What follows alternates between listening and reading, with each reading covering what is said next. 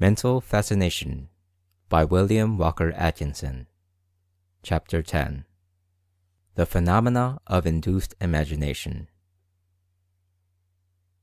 I will now lead you to a consideration of a class of experiments more marked in sensational features than those related in the previous two chapters. These experiments are the ones usually alluded to as the higher hypnotic phenomena, although they are really as distinct from the hypnotic or sleep condition as the ones already considered. Any and all forms of the hypnotic phenomena may be produced without resorting to the methods of the hypnotists so far as producing the sleep condition is concerned. I call this class of phenomena induced imagination. What imagination is?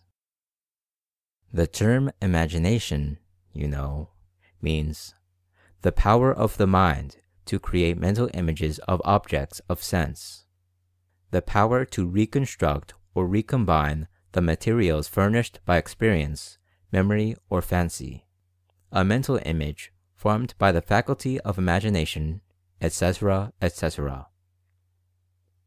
The word is derived from the English word image, which in turn has for its root the Latin word imitare, meaning to imitate. Imagination and fancy. The imagination is creative in its nature and works with the plastic material of the mind. The writers usually make a distinction between what is called imagination proper on the one hand and what is called fancy on the other. By imagination proper is meant the higher forms of activity of the image-creating faculty, such as is manifested in the creation of literature, art, music, philosophical theory, scientific hypothesis, etc. By fancy is meant the lighter forms of the manifestation of the image-creating faculty, such as the ideal fancies and daydreams of people, the arbitrary and capricious imaginings, fantasy, etc. Imagination proper may be considered as a positive phase, and fancy as the negative phase of the image-creating faculty. Positive imagination. Imagination in its positive phase is a most important faculty of the human being. It lies at the basis of active mental manifestation. One must form a mental image of a thing before he can manifest it in objective form. It is distinctly creative in its nature, and really forms the mold in which deeds and actions are cast. It forms the architect's plan, which we use to build our life of actions and deeds. And, mind you this, it is the faculty used in the occult practice known as visualization, which is spoken of in my work on mental magic. Positive imagination is very far from being the fanciful, capricious, light, whimsical thing that many suppose it to be. It is one of the most positive manifestations of the mind. Not only does it precede, and is necessary to, the performance of objective acts and the producing of material things, but it is also the faculty by which we impress our mental images upon the minds of others by mentative induction, and by the use of desire and will. Positive imagination is the mother of ideas, and idea is but an image formed in the mind, Webster, and the imagination is the faculty in which the image or idea is formed. And in proportion to the activity of the imagination, so is the strength of the image or idea.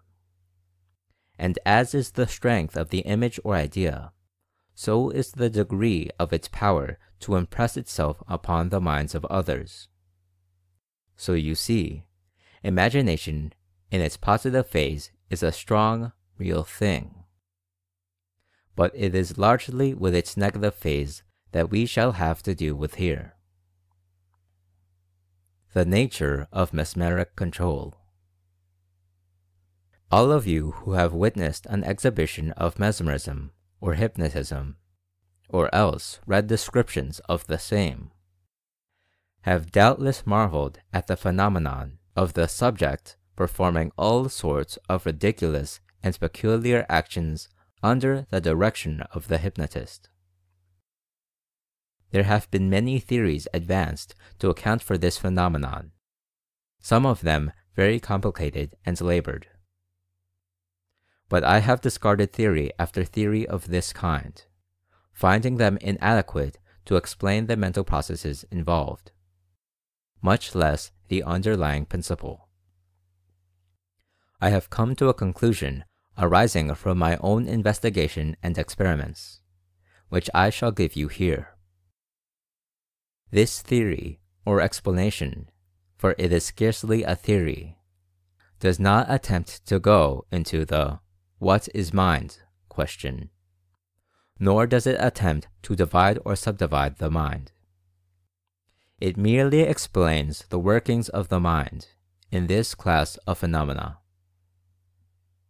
An explanation. The explanation just mentioned is as follows.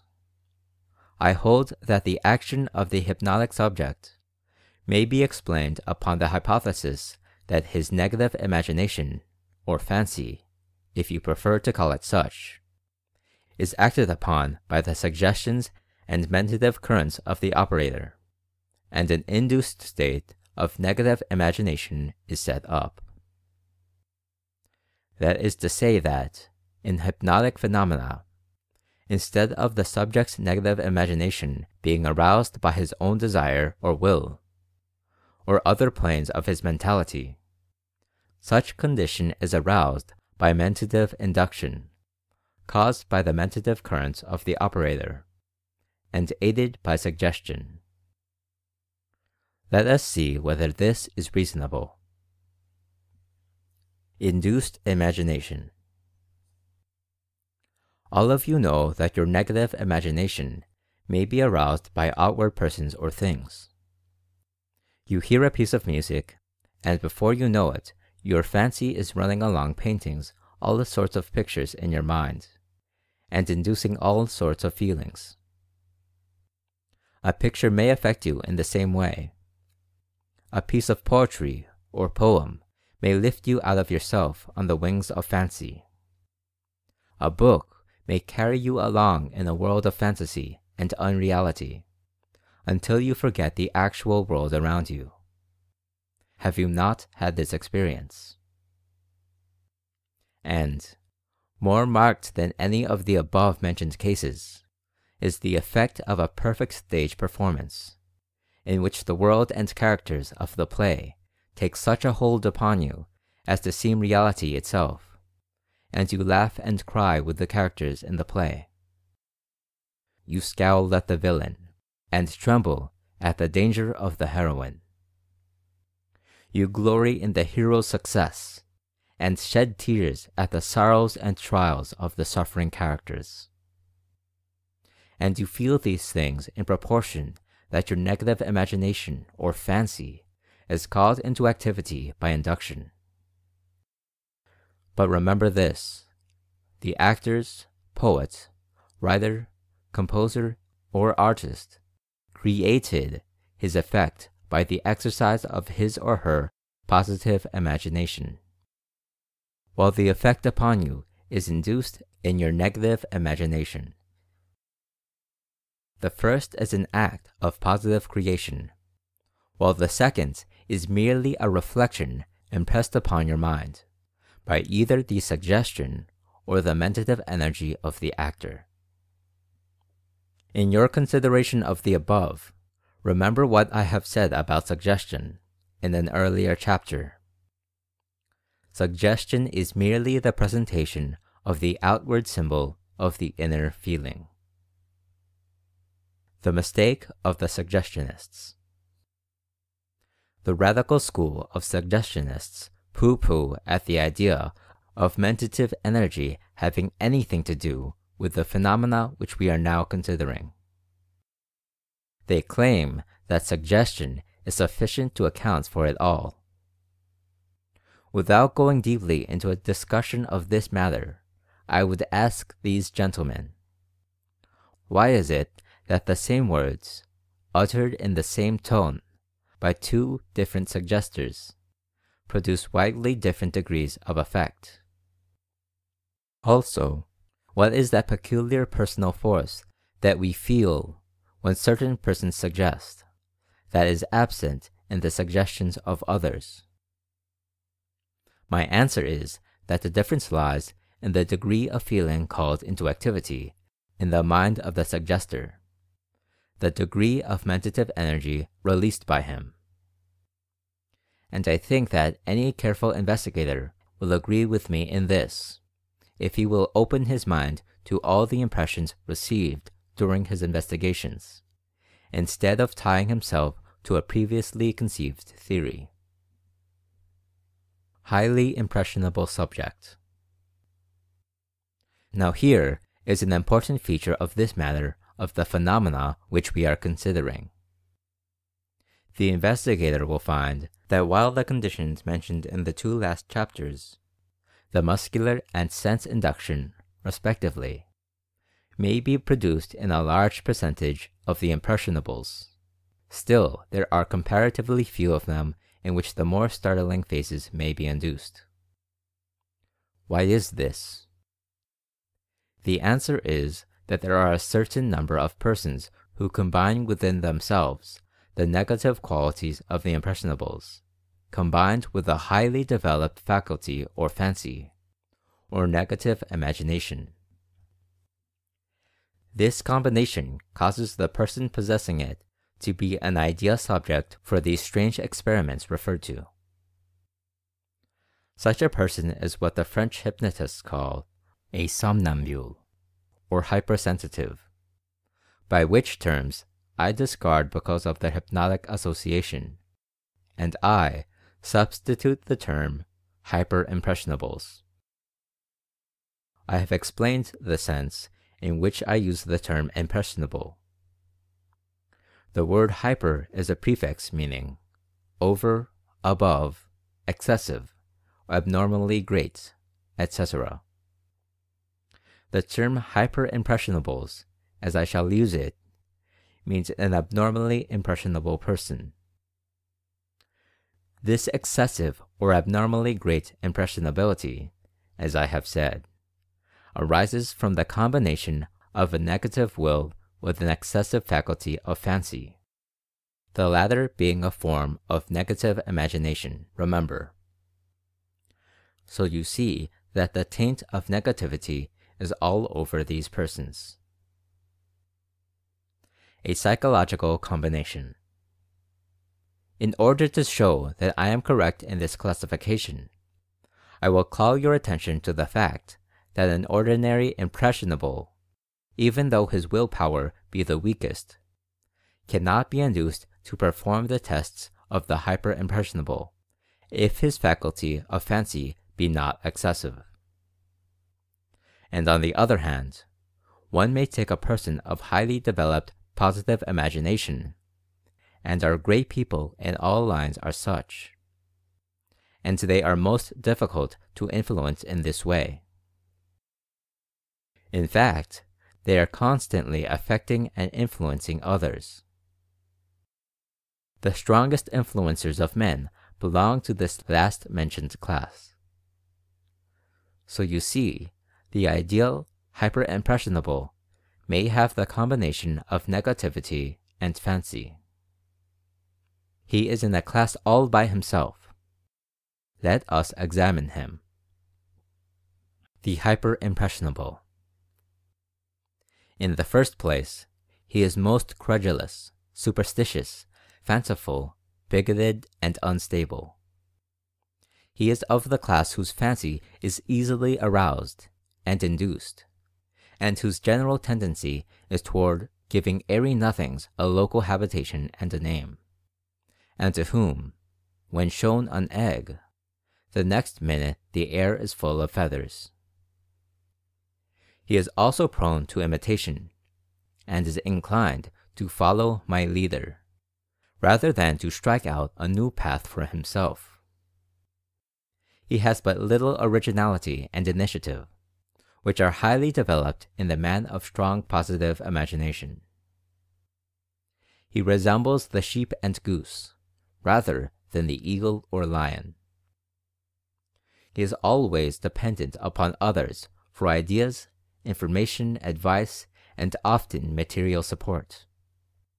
His imagination is negative, that is, has little or no original action, and acts only and easily when induced or excited by another's mentality or suggestion. He has no executive ability and feels easier when he has someone to order him around and tell him what to do.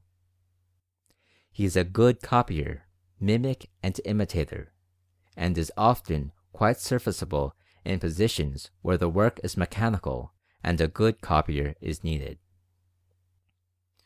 The mysterious and unusual has a fascination for him akin to the fascination exerted over some birds by a waving bit of colored cloth. He is governed by his emotions rather than his reason.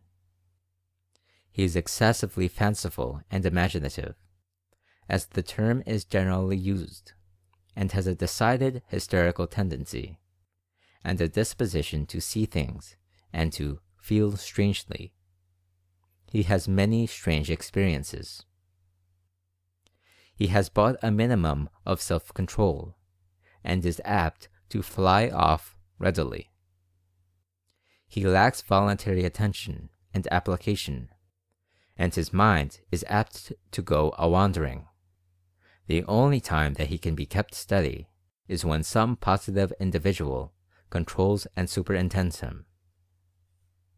The excitable, emotional-colored man who gets religion at every camp meeting, only to backslide next week, is an illustration of one class of this type.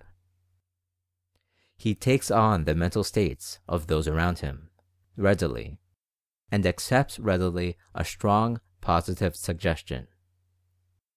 These are some of his characteristics. The earmarks. There are many of these people in the world, in high and low life. But high or low, there is a strong family resemblance in their mental makeup. The two great characteristics by which they may be distinguished are, as stated, 1. A negative will, and 2.